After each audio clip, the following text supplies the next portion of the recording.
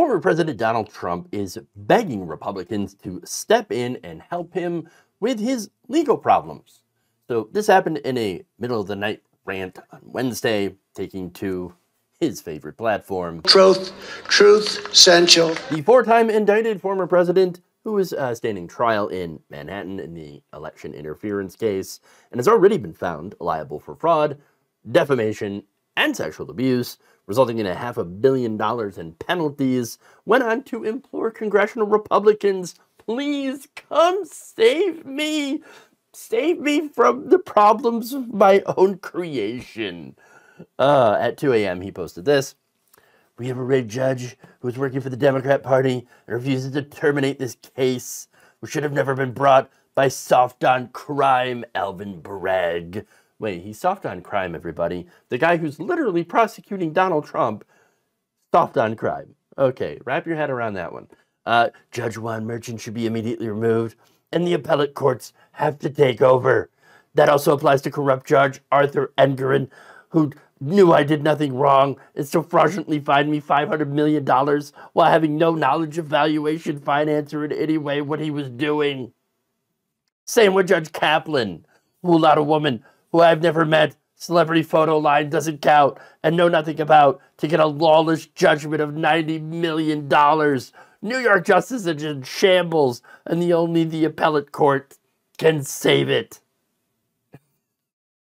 First of all, Trump did not win the fraud case. He lost the fraud case. He's currently appealing that lost judgment against him, which is why he needed the $175 million shady bond from, what was it, Knight Specialty Insurance Company.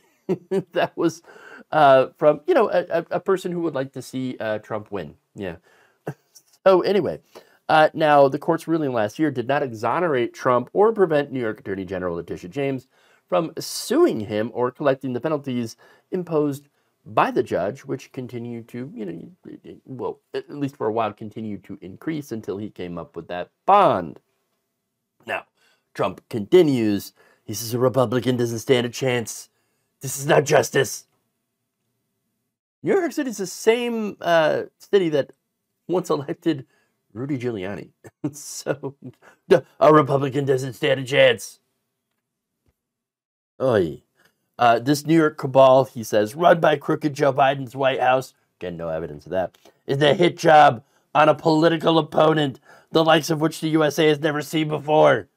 For the good of our country, it must be stopped. The crooked Joe Biden witch hunts have to be ended. Republicans in Washington must take action.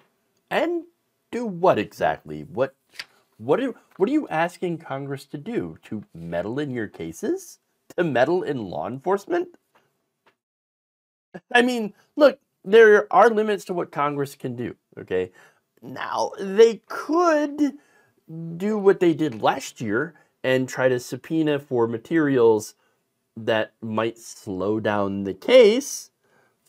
I mean, that's what they threatened to do. Jim Jordan threatened to subpoena confidential records from the investigation and withhold federal funding in retaliation for any potential indictment. Of course, the indictment was handed down anyway, even after that, even though a Trump-appointed judge blocked Bragg's motion to get in the middle of that and have them, and not hand over these materials. Doesn't matter. Looks like Trump is going back to House Republicans and calling for them to please meddle in my case because I'm not doing very well. Yeah. I mean, look, Trump's getting desperate because prosecutors have already had testimony from David Pecker, okay? Or jurors heard that testimony as well. David Pecker is the former CEO of AMI, who owns the National Enquirer. He had testified on Tuesday and will be testifying again on Thursday. But he testified that Trump and Cohen got together, did a catch-and-kill scheme in order to prevent negative stories from being published about Trump that could harm his political campaign, all while boosting, of course, negative stories about Trump's political opponents. Pecker would find the stories, Cohen would pay to bury them, and this would happen all at the direction of Donald Trump, who would then reimburse Cohen for doing this. Now, the thing is, in order to cover up the fact that he reimbursed Cohen, Donald Trump would falsify business records. Oops, can't do that.